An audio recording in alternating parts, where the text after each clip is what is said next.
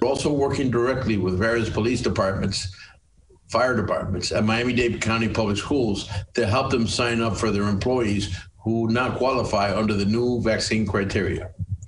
And this just in, a major announcement from the Jackson Health System. Starting tomorrow, vaccinations will be available through Jackson for law enforcement officers, firefighters, and teachers who are 50 and older.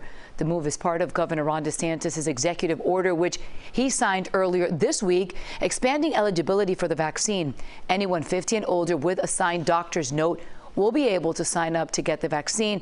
You must make a reservation online, and you can do so starting later this afternoon. So far, Jackson Health System has vaccinated more than 97,000 people in South Florida.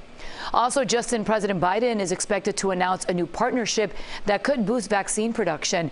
Drug maker Merck is expected to come together with competitor Johnson & Johnson to make their single-dose coronavirus shot. Merck is expected to dedicate 2 of its facilities to the effort. One official says the president will hail the new partnership as a way to jumpstart vaccine production.